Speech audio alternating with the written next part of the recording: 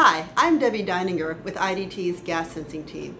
Today, we're going to tell you about how to test gas sensors without a major investment in laboratory equipment or paying a third-party test lab to do it for you. Now we're going to show you how to test the sensors using a variety of common laboratory and household solvents. Although we're working with the Z-Mod today, the same technique will work with other IDT gas sensors, including the S-Gas. Here's what you'll need to begin. A plastic or glass container to serve as your test chamber, a mic or syringe, and a source of VOCs. As your source of VOC, you can use a variety of common household items like nail polish remover, alcohol, or deodorant.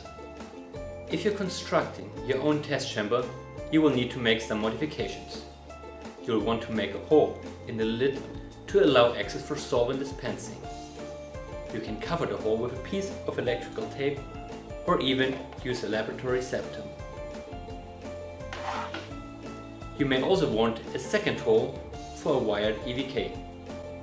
In order to test the sensor, Christian will draw a small amount of solvent into the syringe and dispense it into our test chamber. You can see the sensor respond after the solvent is dispensed into the chamber. This was about 1 ppm. You can use sequential injections to see how the sensor responds to higher concentrations. Christian will add a second injection of a different VOC, which is also equivalent to 1 ppm, giving 2 ppm total. The total VOC sensor is designed to detect all of the contaminants that are present in indoor air. The sensor response is the sum of everything it's exposed to, although it will also detect gases presented one at a time. Thanks for watching our video on gas testing. For more information on IDT's advanced gas sensor family, please go to our website.